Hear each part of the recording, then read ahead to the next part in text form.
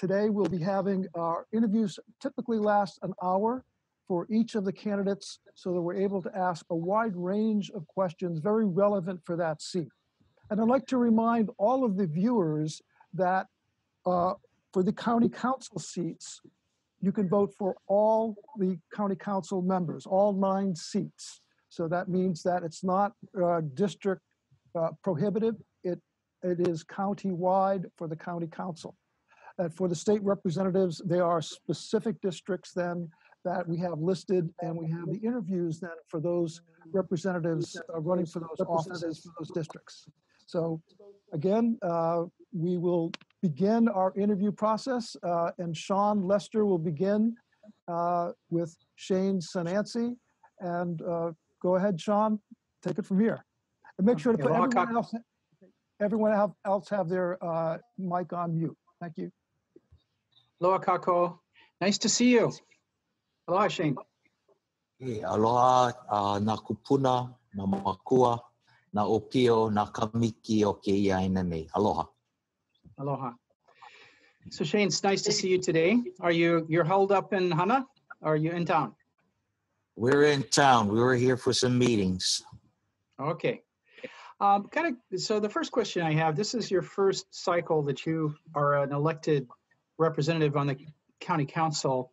In a minute or so, could you tell me what you feel that is the one thing that is really focused that you feel like you've done in the last 18 months? Say, one or two of the things that you're really focused on that you feel good about. Thank you, Sean, for that question. As you know, I'm the Environmental, Agriculture, and Cultural Preservation Committee Chair. And so they thought that I would be the best candidate for that, being that also from East Maui, the environment and as a cultural practitioner.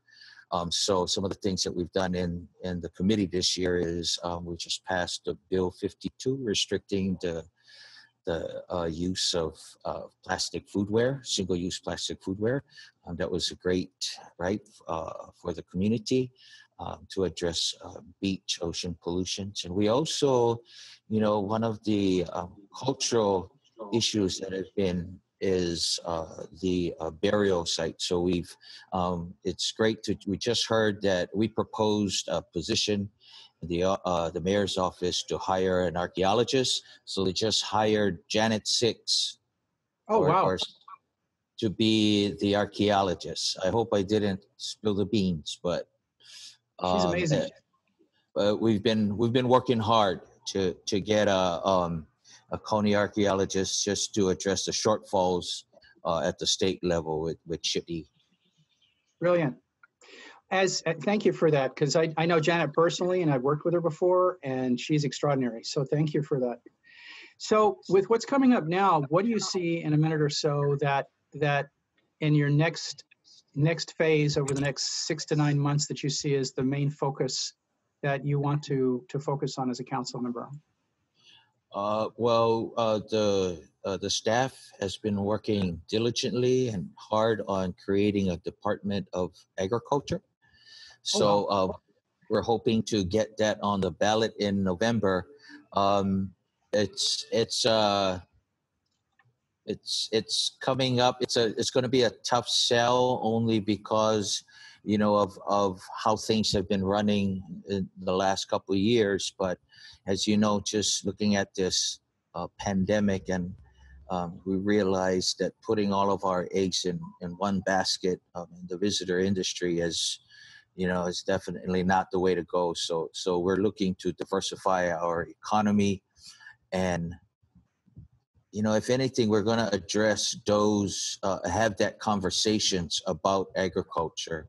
We're an agriculture community historically, so we want to get back. There was a time in history that when Huli switched to 90% imports and buying all of our produce, our meat, everything off island. So looking at going back and looking at those historical events that happened that switched. And so, and then of course, agriculture, we need to subsidize it. You can't just get farmlands, from a bank loan or anything like that. So we need to look at funding, creating those processing centers, uh, inspectors, ag inspectors. All of these things are going to be part of this. We're hoping to. It's going to be big work, a lot of work, but we're hoping that everybody can quickly jump on board and support our efforts. Great, I appreciate that.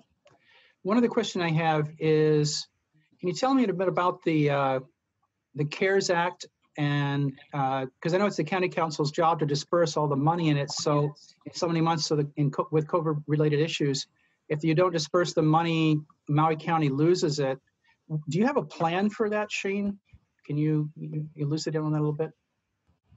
Right now, it's in the mayor's office, and he's put together a plan to put maybe 40% of it into getting it to the people, another 18 million towards training and addressing those emergency workers, police, firemen, training those types of, and then there's some other things that he's planning. But for us, I think, we're looking to get those funds directly to the people.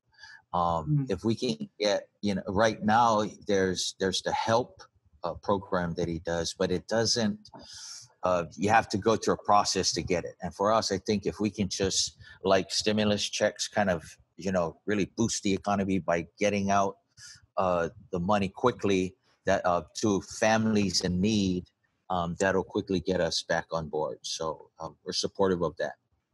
Great, thank you very much. And Sylvia, you're next. I'd like to pass it on to Sylvia. Or Aloha, Shane. Thank you for coming. Aloha, Sylvia. Yeah. I'm wondering, what was the biggest lesson you had in your first term in office? What kind of learning curve? I imagine it must have been quite steep. Yes, it was. Coming from the Department of Education and right into this political arena, definitely from teacher to student in a second. So I'm grateful that I had a great staff that helped me along. I've never read this much material ever, even as a teacher. It's just the volume of work that you need to just to get on board really quickly with. So getting my staff to help, the other members that we ran alongside, they were very helpful as well. And of course, the support from our constituents like yourselves definitely put us on the right path early, and we just holomua and stayed the course. So Thank you for all your hard work. And now that you are an incumbent, how are you finding your ability to stay in touch with your community and your constituents now that you're sucked into your job in Wailuku, I assume, many days? How's it going staying in touch, and also during the lockdown, how is it going staying in touch with your constituents and keeping abreast of what's happening in your community? Yep, we've tried to get home every weekend, and just be part of the community, go to church on the weekends, that sort of thing. Be visible. You're right, we haven't been out and about lately with this stay-at-home order, so a lot of this kind of stuff, social media. I probably have about 3 or 4 social media pages that we get our work out. The budget, we've been busy with the budget. Definitely, but calling all of our constituents in Hana, as far as our nonprofits, make sure that they've got the funding to operate and work with our the students, the children in the community. So through the budget, we've been able to really go out and make sure that everyone has enough funding to operate. Thank you for that, Shane. And one more thing is, how can we support the people like you in the council who are working towards a Department of Agriculture? You're wanting to get it on the ballot, and you said it's going to be a tough sell. So as far as we staying in touch with you, what can people do who are interested in making sure that we do get funding for agriculture and that becomes a top priority of the council? Right. As just the work getting me here, we pinch ourselves every day that we're in the position that we're at to make influence change, and change doesn't come easily.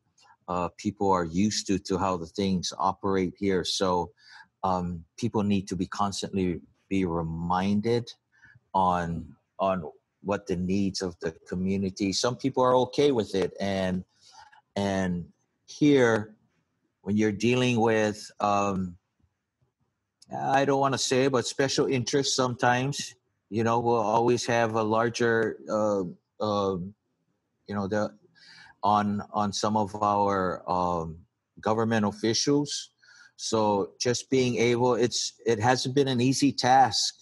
It's been scrapping along the way, and not kind of, not giving up, but you can't.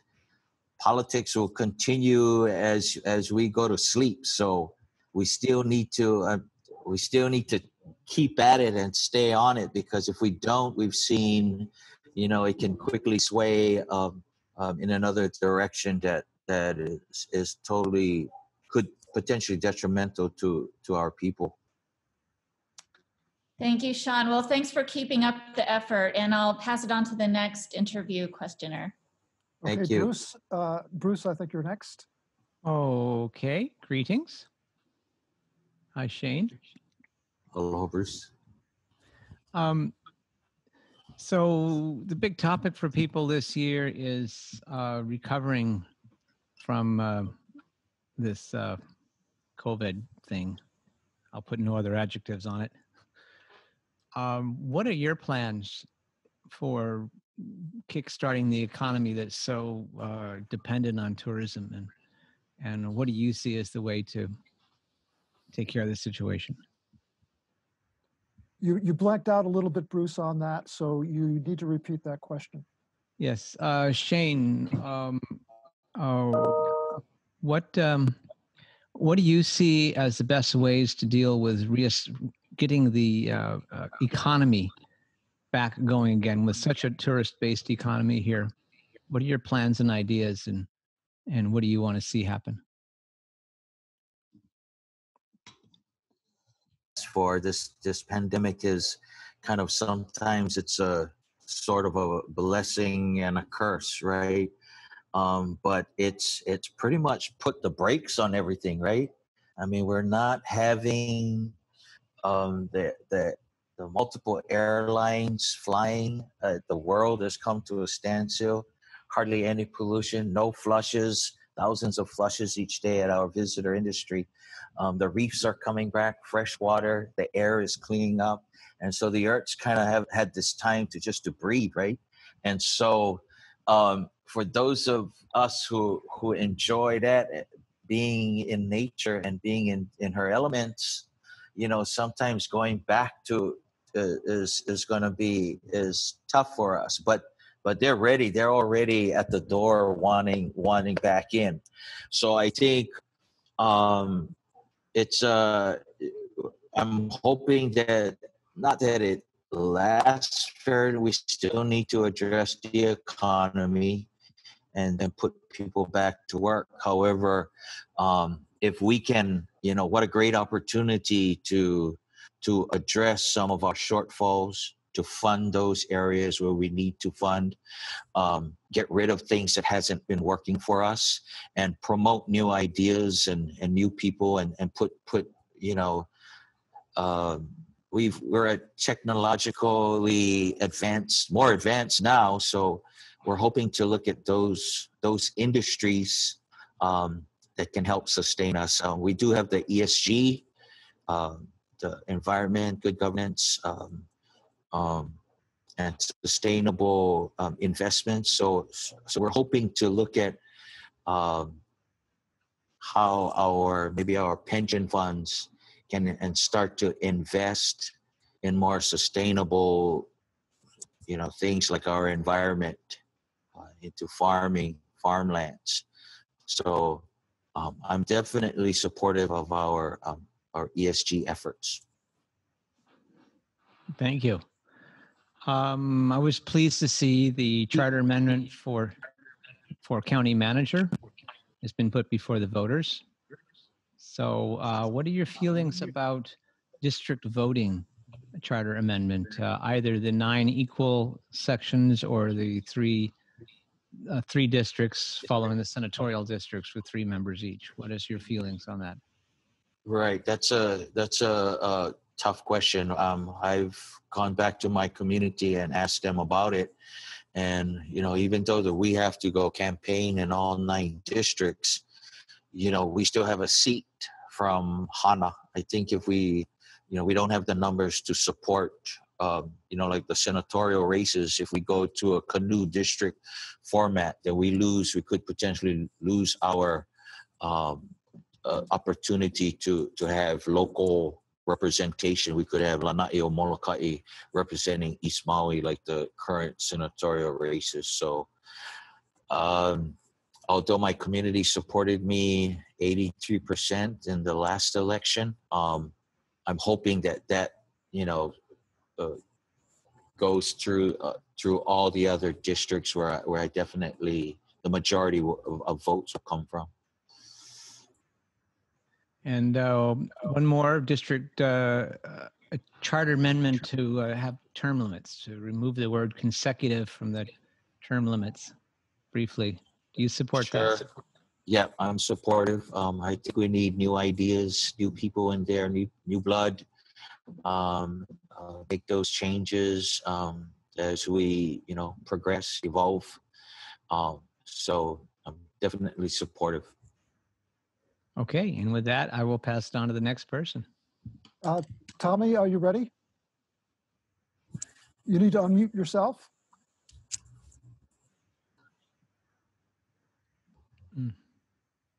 There you go. You're unmuted, Tommy. Good. Okay. How about now? You got it. Hi, Shane. Aloha, Tommy. Nice seeing you. Nice seeing you. Appreciate your time today and your candidness with the previous folks asking your questions. A few people kind of got close to it, and I felt like you almost wanted to answer it at one point. When we talk about your first term here and all the good work that you're doing and all the good intentions that you have, and all of the wishes of people that you are representing, right? And when you talk about playing politics and you talk about politics doesn't sleep, right? You go to sleep and politics still going. Any specific examples where you had, frustration, just major challenges on just something that seemed sensible, just sensible things that you're just like, what is this kind of a thing? Those are the things I'm interested in hearing, where you were just kind of neck slapped, like, what, why is this, right? Yep. The main one is, just leadership change midterm. That was something that I didn't even fathom that could happen, but that was a quick jolt to the chin to say, hey, and that's, if you don't keep on top of things, things can definitely change and move direction like how it did, and that was a learning experience, how that could all come to fruition. There was, and I only bring that up because I think it took different factions for something like that to happen. It's not something that we can address in one meeting. I think it it had to evolve, and so that's why I'm saying that I was, dumbfounded that it did happen. So, um, um, but like I said, it was a learning experience, and now it's the time to, a lot of our constituents, I got calls saying, hey, we voted for you. We thought, this was going to happen, but it's like, I didn't know what to tell them that, things like this happen on the council. Do you feel you get penalized for supporting the losing faction in that case?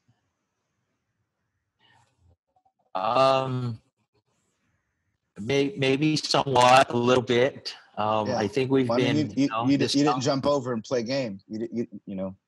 You stayed loyal, right?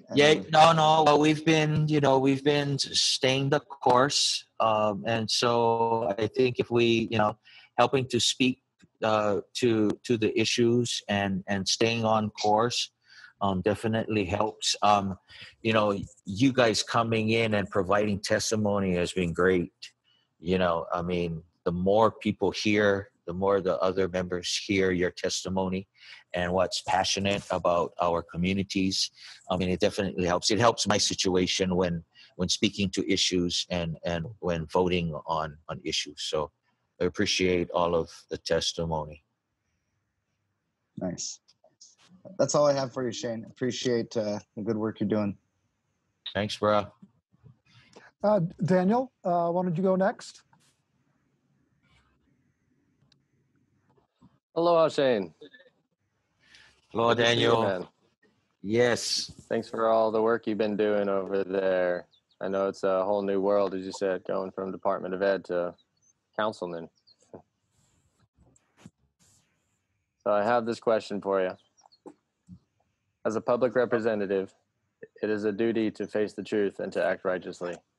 These islands reflect the lowest voter turnout in the United States. On May 15th, 2019, Dr. David Keanu Sai gave a presentation to the Maui County Council, evidencing the illegal overthrow of Queen Liliuokalani in 1893 and showing clear violation of domestic and international law with the ongoing illegal United States military occupation of the Kingdom of the Hawaiian Islands. As a candidate for public representation, how do you rectify handling the truth of Dr. Sai's presentation, as well as the works of the Ko Hawaii Pai'aina office in Hilo, Keamoku Kapu, Henry Noah, Amelia Gora, Pampikana Hele, Leon Su, Dr. Desaias, Madame Ruth Bolame, etc.? How do you rectify the compliance of the law and restoration of occupied lands? Thanks for the question, Daniel. I think that's why Member Paulton invited Dr. Sai. Several of us, especially new council members, asked for that very question, and of course, we've been prompted by Jennifer Ruggles' letter at the Hawaii County Council. She was just asking if her being participating in local government was violating any. I guess if there was any challenges out there with the Kingdom of Hawaii and the state of Hawaii, so would she be in violation of those? And so I think that's why Member Paulton invited him, and he came 3 times to do his talks. He was very informative. He kind of laid it out in a historical timeline. He highlighted the process. He whether how Native Hawaiians were acculturated into an American system. That process, he looked at the UN and addressing the legality of the transfer, the national transfer. For me, what I took out of it was because that question was really bothersome of us. Were we, I don't know if you were a traitor to a nation, but I think what he came up with was what I took out of his talk was that, the county councils back in 1908 were created in opposition of a strong central government on Oahu.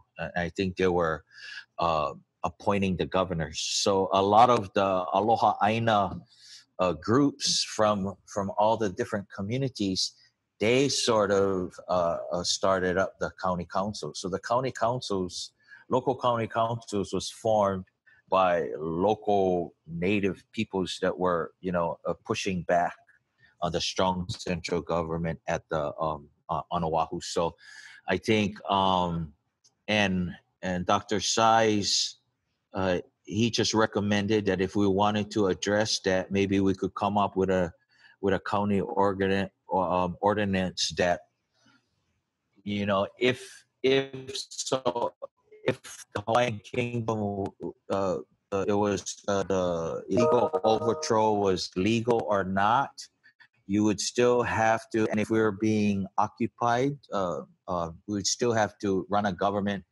and serve our constituents. So, you could still have a government despite, having all of these other issues being asked. So, I think that was one of the main things that I got out of Dr. Sai's talk. Hey, mahalo, Shane.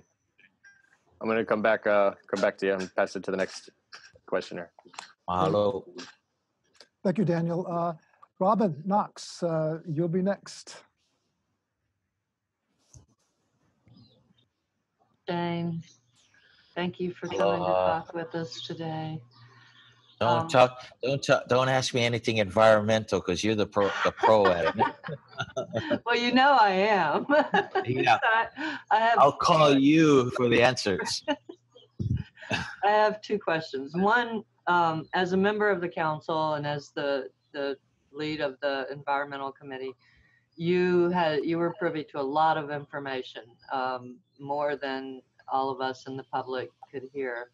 And so I'm just wondering, for those who don't know, there was this historic case where local nonprofits alleged that the County of Maui wastewater treatment plants required a National Pollutant Discharge Elimination System permit in order to discharge to the ocean, because that permit would be more protective of the ocean. And it went to the Supreme Court, and we've got a decision now. And I'm just wondering what your insights are into how you think this might affect how Maui County manages their wastewater, with or without the requirement for a permit. Yeah, I supported the vote to just settle the case and fix the problem. So I was one of those that supported not to go to the Supreme Court for fear of it screwing up with the Clean Water Act.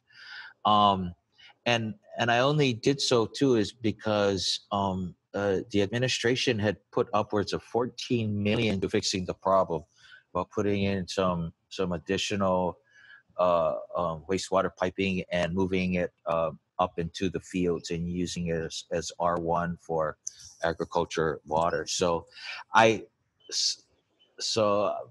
wasn't sure on why we were still asking for more clarification from the Supreme Court. We've already, I think the county lost at the local courts, the Hawaii Supreme Court, the 9th District Court, the Supreme Court, and now we're going back for an appeals at the 9th District Court. So for me, it's just that we've spent a lot of time and money, taxpayer money, mind you. We're hiring special counsels to represent us at all of these, these court proceedings.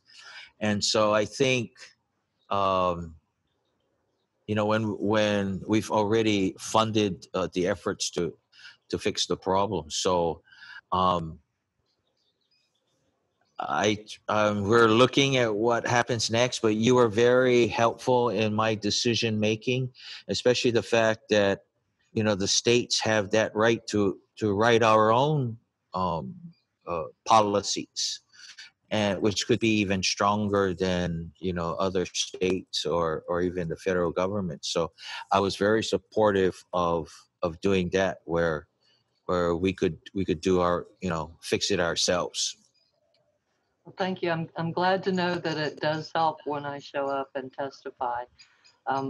as a person who is an expert in pollution control, water pollution specifically, I know that if we want to improve ocean water quality, we have to reduce the pounds per day of pollution going out to the ocean.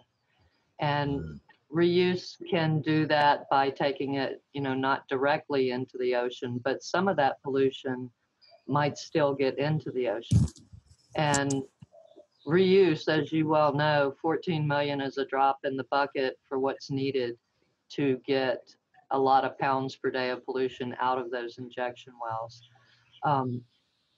It can cost less just to do treatment. But what's interesting to me is the effect of this COVID virus, because now we have like a great opportunity to see immediately our pounds per day dropped, because like you said earlier, all those thousands of flushes or about 30,000 flushes a day or whatever that aren't happening. It's reduced the wastewater flow so much that I heard the Lahaina treatment plant shut down half their units. So I would like to know how, as we bring tourism back in, how can we make sure, we wouldn't need more treatment plants or bigger treatment plants to get better water quality if we weren't treating all the sewage from the tourists. How can we make tourism pay for their share of that infrastructure? Right, and I've heard about taxing flushes, where you're paying for that as to our visitor industry. That was one issue. We spoke with Dr. Pang. Dr. Pang is looking at some alternatives using more organic ways but I think that's more at a smaller scale, and maybe dealing with our residential sewage treatment. But as far as we definitely have to put a moratorium on hotels until we can figure it out. I mean, if we haven't figured this one out, and if we're building 5 more hotels on the island, we're not helping the situation. So I'm for looking at alternatives, and looking at we've had some other people from other island nations that may be dealing with as well. So I would look at and seek advice from people like yourself, on at a municipal scale, how can we deal with our waste. So I'm open. Thank you. Okay, thank you. I think is it my turn again? I think so, or is it you, Paul? So you got a turn. Okay, you're not just moderator. You can talk too. That's right. Sean, aloha. I have 2 questions about utilities. The first one has to do with the lifeblood of the island, our water. Would you support the county asserting eminent domain over the EMI system in order to administer the public trust water resource for the food security necessary for our community? I guess in a nutshell, yes. It'll be a process. We would have to go look at those lands that are state lands, county lands, or lands that are owned by the EMI, and then maybe start with getting all the doing all the what you call appraisals of all these lands. As far as, I don't know if it would be considered a taking, but one of the issues was, why isn't the county, especially the issue of upcountry using the water from East Maui, why isn't the county actually applying for the lease? I think a lot of the questions is, why is a foreign entity in charge of our public utility, our public resource? So I'm all for it. I'm looking forward to working with our Sierra Club and other to maybe looking at creating a water board authority and start looking into that. We definitely got the TIG report from the Water Commission. That's a great start as far as looking at appraisals and looking at if we can't eminent domain, maybe purchasing portions or all of the system. They've already punched the numbers. We're selling it at 5 cents a gallon. Other places $1 a gallon. So as far as funds go, it's very doable according to the report.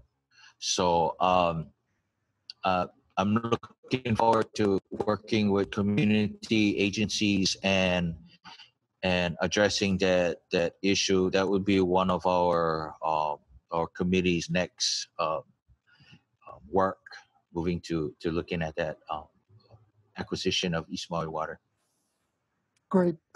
Thank you for that, Shane. I guess, when we look at it in terms of how crucial water is in terms of our overall development, where developments occur or won't occur, also in terms of what types of crops we want to raise, to have a foreign entity be in charge of that when really, when we look at our Constitution, it is really the rights of the people to own that, and they do own that. And again, and there are questions about how that was taken away. Are there any legal cases at this point in time looking at that eminent domain or looking at the takeover and I guess the operation of our water system, its access and distribution by A&B and now EMI and now Maui Pono? I don't know of any off the top of my head, but looking into that, and I think already going through the EIS was kind of a joke. We had the actual applicants doing the EIS, so I think that was kind of questionable that they hired their own people to do the EIS, and there was a lot of things that wasn't addressed in the EIS for the permitting of the system. So I think maybe utilizing that as a venue to go after to promote or just to protect our water resources. Great. Thank you for that, Sean. I have one more question about our electricity, our utility. Since Maui residents pay the highest electric rates in the nation based on the electric being provided by a private corporation, NECO, and Kauai pays the lowest rates in the nation based on the electric being provided by a community cooperative, what are your thoughts about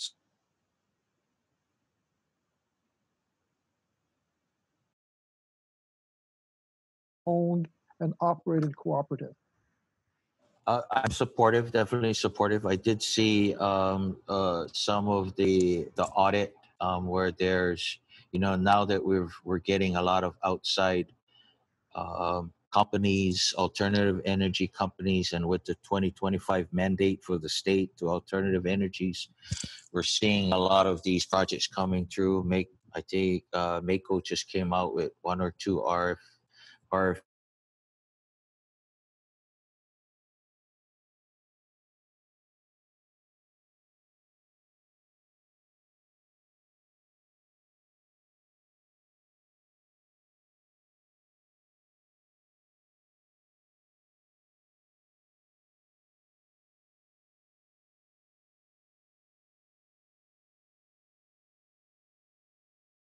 showing where there's some discrepancy.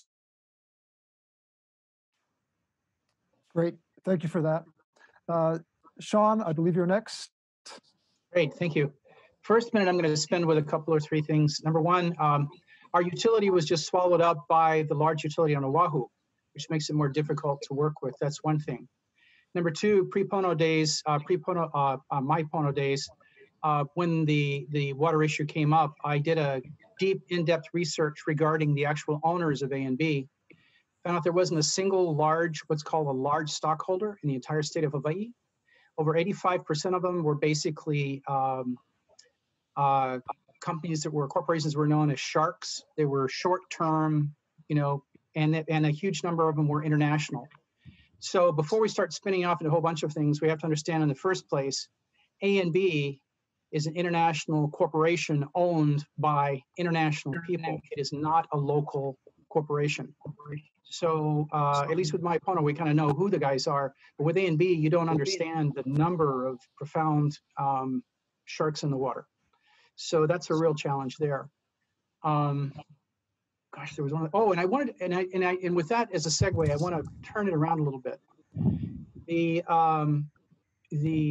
$14 million we've been talking about, which the mayor has squandered of our money, chasing something that makes no sense whatsoever. Let's throw a couple of $1 million more in regarding wasted time and energy in the mayor's department and other places and whatever. So let's just take $15 million. We now have a pandemic. We're looking at a massive decrease in our inflow of funds. We're looking at a massive increase in our unemployment. When you look at all those numbers right now, you just went through budget. If you were handed $15 million to help take care of the COVID and take care of our people that wasted money, if it was here right now with you in the budget, what would you do with those burned dollars that this administration threw away on a ridiculous thing that they just did? What would you do with that money? If you had 15 million. Well, 2 million would definitely go to every one of our residents, just to boost the economy and get it straight to our residents on the island. That's just 2 million right there. We put a list together for smaller remote areas like ourselves. We're beefing up on our emergency preparedness. Of course, efforts have been put into addressing our unsheltered. I would put more money into picking up some mobile units for our unsheltered, maybe more mobile units and urgent care. Now that some of our medical or hospitals are one of our high spot areas, maybe looking to have urgent care areas throughout the island for preparation, and of course putting more money into agriculture and like the small grants, micro grants that we're putting for food production. I mean, this has been an eye opener, that food for us to feed ourselves, especially our families, our communities here, in anticipation of any shipping lanes that are either shut down. We need to first and foremost take care of ourselves, our health, public safety, and feeding ourselves. So, which if this thing all goes through, if we put the infrastructure in now, we could be creating an export economy, using our food farms. But we definitely processing centers to process our food here on the island. Well, okay, refrigeration. So it sounds like that $50 million, when you look at the force multiplier of being able to give that out here locally, they're probably close to $30 to $40 million of true value were wasted by the Victorino administration and this ridiculous, chasing of injection wells. So that's straight out of my pocket, out of every single person's pocket here, and all of your constituents that were wasted by Mayor Victorino, and we need it today to pay our rent, to do other things with. So I just want to say it from that side. Thank you for dealing with my soapbox. Thank you. Yeah, I don't know how much times you got to lose and keep paying. So it just boggles me. It does, because I think we're reaching a point where every dollar is going to make a difference. And do you feel that the time that you've spent over this last 18 months, you're catching up. This is going to be your second time that you've had a chance to do budget. So that's a very strong thing. We're losing Ricky Hokama, who's been decades and decades of working with that. Do you feel like that's one of the strong things that you walk into this election cycle with, is the ability to say that you've got two of those under your belt? And, you know, from that side, could you speak to that a little bit? We only have about a minute or so. Yeah, if anything that I've learned from Ricky is, you know, holding the state accountable when it comes to shared responsibilities. He's been here upwards of 20 years. So I give him an ear every time he speaks. But we're gonna. But Kiani's she's been a great alternative. She's on her way, and she amazes me the way she can, the way she controls such a huge budget. And so she's definitely been the source of inspiration for myself when going through these budgets. Okay, thank you very much. And with that, I'm going to pass it on. Yep, Bruce, why don't you go next? And then after that, we'll have Tommy. Yes, aloha, Shane.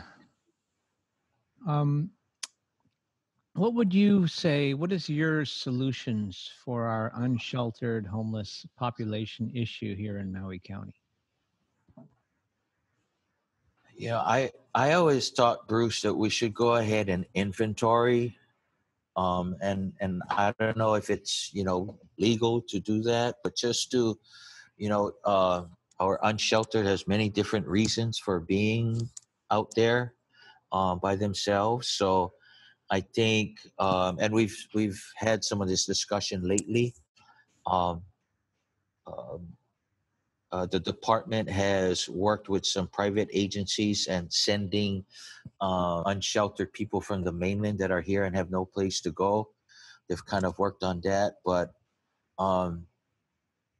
just having that connection, looking at those seeking families or resources out there that are looking for their family or that can support their family, and then definitely finding out where the largest need is, whether it be mental health services, food, and then funding those specific areas. I mean, once we get that inventory, then we can start putting our resources towards helping our unsheltered population. But again, this pandemic has kind of slowed things down where we should be focusing on the least of our communities, our unsheltered. And in that same vein, what are your solutions, plans, ideas for the drug epidemic, both, primarily ICE on this island? Right. My community is no stranger to drug abuse, substance addiction. It's in my family. It's now it's not just addressing the addicts. It's now affected families all the way through our kupuna that now have to raise a second generation of children because we've got parents that are addicted to drugs. So my response is to make sure that our family unit is not affected, that the children are spared while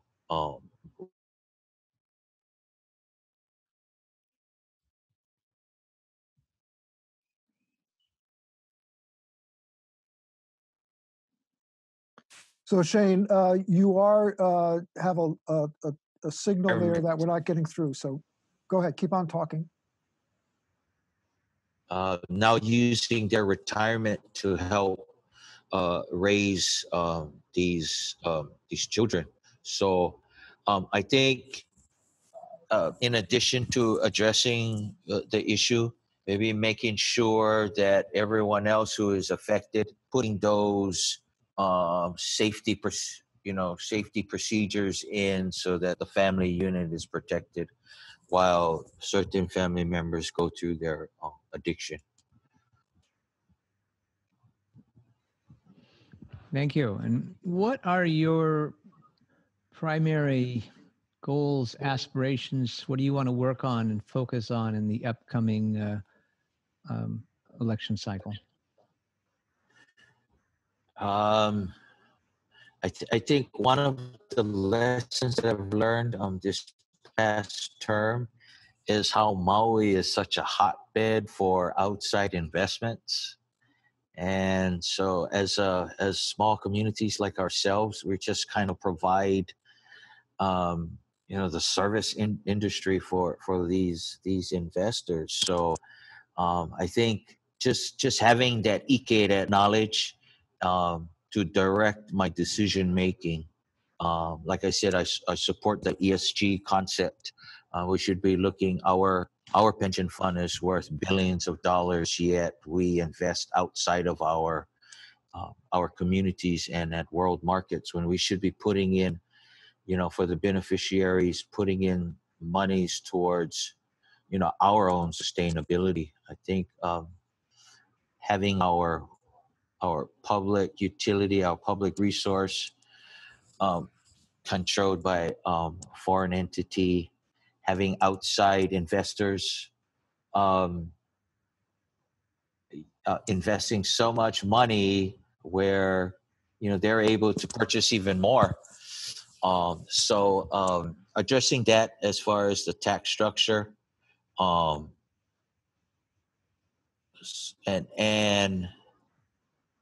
just kind of getting more investments, more local investments, I guess. That would be one of my objectives. Just to put more investing into local hands. All right. Thank you. With that, I'll pass it on to the next. Tommy, that's you. Are you ready? You have to unmute yourself, Tommy. Hi, I'm new. Hey, Shane. I'm going to get a little tougher here. I want to circle back to our unsheltered population just a bit.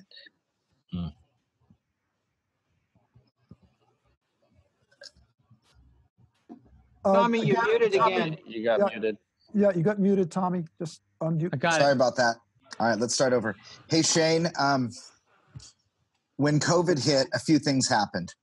We were given stay-at-home orders by our mayor and our governor, and the CDC had recommendations across the board on how we were supposed to proceed with many different safety concerns. One of the shelter-in-place orders also applied to our unsheltered population. Mayor Victorino went on multiple announcements claiming that he was not moving homeless populations, yet at the same time, Chief of Police moved dozens of families out in the middle of the night. I was documenting them personally. Then the mayor also cut off water and closed parks, which is a deliberate impact on the unsheltered population. Now he's trying to get kudos for building these prefabbed deals for the homeless population, but at the same time, they're not using a human first approach, meaning that if you have substance issues, then the housing's not for you.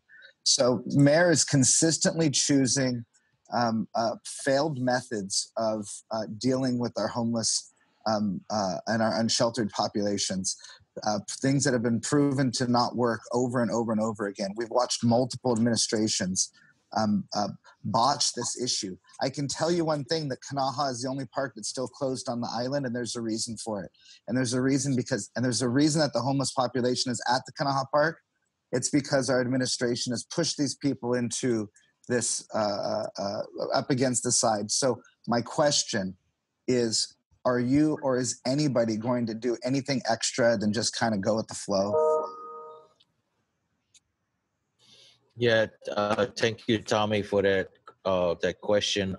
For us in East Maui, you're right. We quickly went straight to the Parks Department and to our state legislatures and asked them to open up our parks, not just for our homeless population, but for our our kupuna that was traveling to and from Hana. So we needed those bathrooms open for them. So it was a push, but we had to do that. Out in our community, people had to wash their hands too and use the bathroom and not, use the bathroom outside. So we thought that was a health hazard by doing that. I can't speak to what the administration will do, but I think with this influx of federal monies, if we don't use it to address this problem, what a misuse of the money and a missed opportunity in addressing this really important issue. I've asked for mobile units for East Maui, as if we can use that for our use the CARES funding for looking to mobile homes for our unsheltered. So we'll push it as much as we can. Those monies still will still have to come through us. And so as much as we can direct as much money we can towards the unsheltered, I will. Is there a risk at losing these funds if you guys don't act in a timely or an appropriate manner? Correct. Yeah, you have to. So what's up with that? By the end of the year, by December 2020, you have to use the funds. So there is an urgency to it. Maybe that's why the mayor is using it to build some shelters. But I think it's systemic.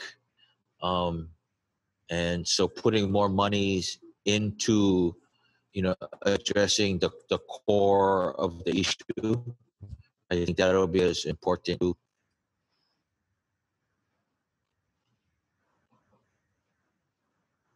Okay, thank you. Great. Tommy, can we move on then? You ready? Yeah. Okay. Robin, could you go next? Okay. So as was alluded to earlier, our state constitution tasks government at state and local level with the public trust for our resources and our water, especially. And that does include water quality, not just managing quantity of use, but also what are we doing to the quality. And what I've noticed is that our county has a tendency to do more with managing quantity than they do managing quality. One of the ideas that came up about how to resolve, what happens with our injection wells and our wastewater treatment plants is to have a community working group.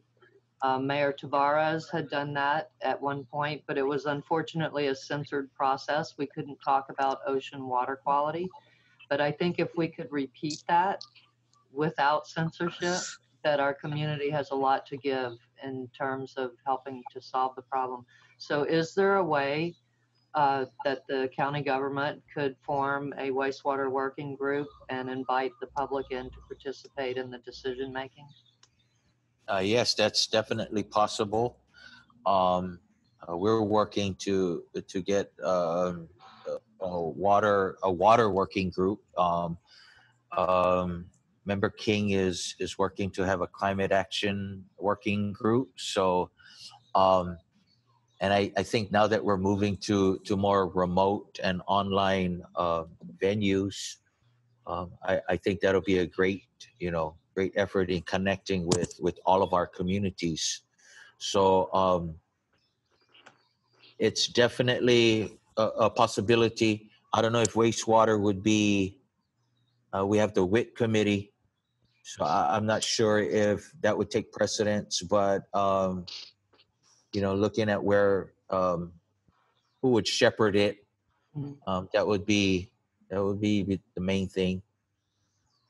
I think you hit the nail on the head of one of the issues that I have with how we manage water. And that is we have all these kind of silos. These people are in charge of infrastructure. These people are in charge of drinking water. These people are in charge of stormwater. And I'm not real clear on who's in charge of water quality. So in the industry of, water, there is a concept of integrated water resource management where we don't divide the water up in our problem solving, but we see the interconnectedness of it. So what kind of ideas do you have about how we could better structure our government around how we take care of the water?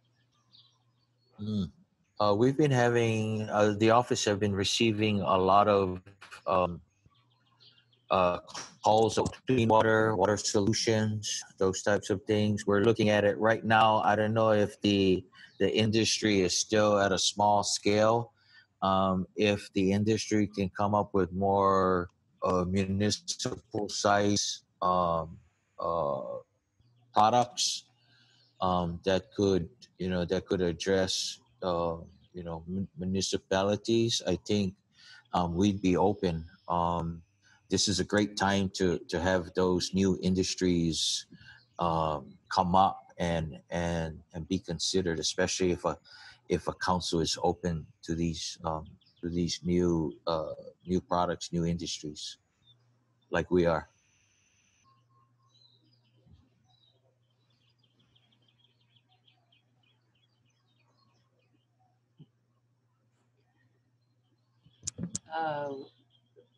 We've lost everyone's audio, I think. Okay.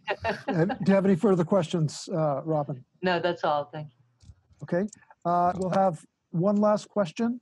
We've been at it for almost an hour now. So Shane, thank you for hanging in there with all these questions. Daniel, do you have a last question, or someone else? If you want to raise your hand. I'm feeling complete. I'll leave it to somebody else. Great. Well, I guess that means I don't see anyone raising their hands. So I would say that we're in pretty good shape. I have one more final question, and that has to do with that in 2016, the charter amendment to allow county council to obtain legal advice from a source not connected to the corporate council.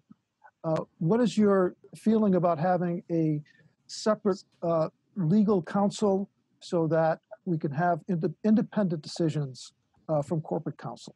Right, I agree. We're in a precarious situation where our corporation counsel represents the legislators and the administration. So we've been trying to use as much our council services for additional input. But I'm supportive, especially if you're right. If they're gonna have cannot be impartial in making decisions between the legislature and the administration. So I believe I supported going through having outside counsel. Great. Thank you for that. And Shane, thank you for all you've been doing as you've stepped up. And again, you have been, I think, in many ways, as the questions and your answers indicate, that there's been a lot of progressive support on your part and really looking at these different issues. So mahalo for that, Shane. And with that, I'm just going to take a little time then to talk about your opponent. And if we could then end this part of our interview, Shane. So thank you to have, but I'd like you to end though by talking a little bit about your where people can reach you, your website, how people can donate, and how they can connect with you if they have any specific questions. Yeah, thank you. And again, thank you for you guys' continued support. We're working on getting our website up and running. We've got a WordPress at votesinenci.com. We're working on getting to receive any donations, but in the interim, you can always support Friends of Shane Sinenci at P.O. Box 343 in Hana, 96713.